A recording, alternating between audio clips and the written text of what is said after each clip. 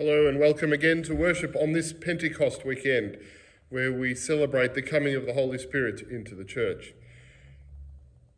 This week we are particularly thankful for a number of people who have engaged in creative Bible readings, flag waving and all sorts of musical contributions to worship. It's a wonderful testament to the talent and commitment of our congregation. This week is also in Australia Reconciliation Week, and Sorry Day was on Tuesday.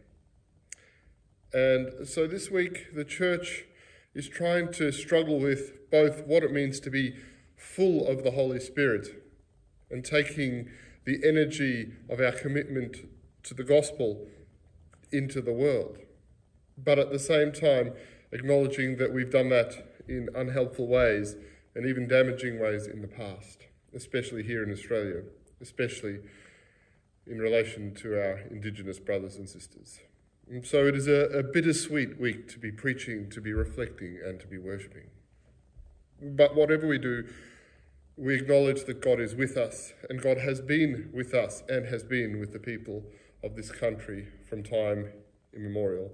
And we commit again to be truly bearers of God's Spirit, which means always searching for reconciliation and justice.